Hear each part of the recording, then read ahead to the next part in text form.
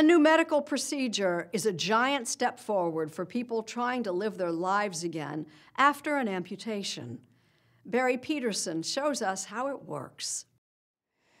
This is the fun part. I hardly ever get this right the first time. Every time Donna Thornburg attached her artificial leg, it was an equal measure of necessity and pain. After a car accident led to her leg amputation in 2017, she spent weekends only doing things like G52 094 playing bingo. But even that hurt because prolonged sitting twisted the leg. Okay, my leg is completely off. You have pain from the socket's bigger circumference than my other leg, so you're always sitting sideways, which causes pain in your back and your hips.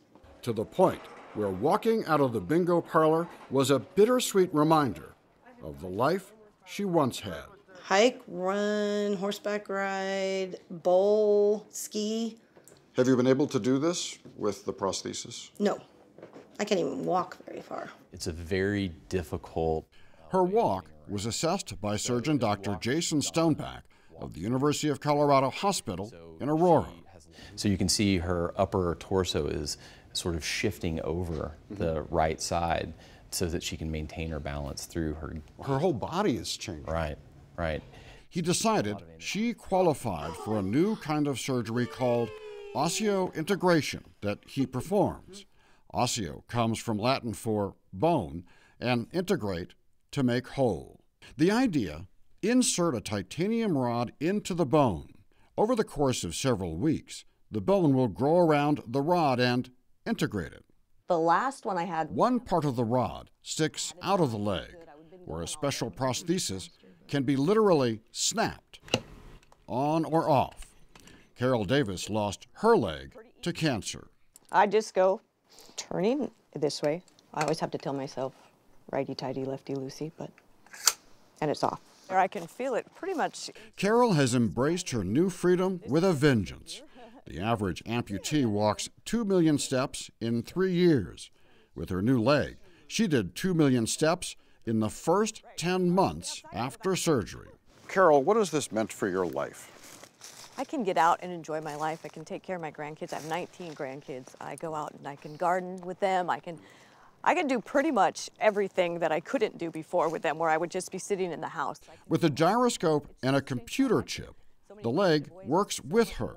If I had stepped on something that threw me off balance, it would... A twig or a rock or something. It would tighten up, so it would just make it firm so that I wouldn't fall down. And it may get a lot better.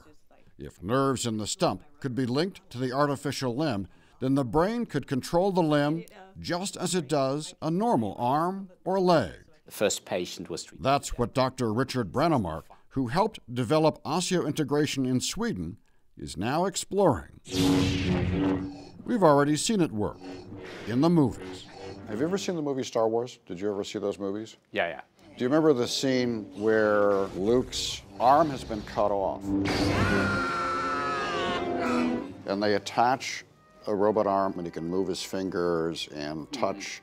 That's what you're trying to do, isn't it? Yeah. Can you?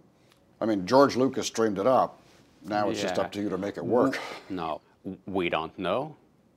But I'm normally pretty confident, so I think we can do it. Please. 3 weeks after Donna's surgery, Oh my gosh. the first steps. I'm blown away right now. I'm kind of speechless. It's beyond what I ever even hoped or thought or imagined. Like, I don't even know what to say. It's crazy, different. It feels like a part of me. For the first moment since she lost her leg, something to celebrate. It's, I wish I had words, but I don't have words. No pain? No pain, none. No pain at all. We caught up with her 4 months after the surgery, after the leg had become her new normal. Are you getting close to the point where it just, you don't even think about it anymore? I hope so. The main thing for me is moving my arms. I forget to do that, and I'll start walking like this. Not just walking, but Donna and her granddaughter went a step or two better, breaking into dance. Ta-da!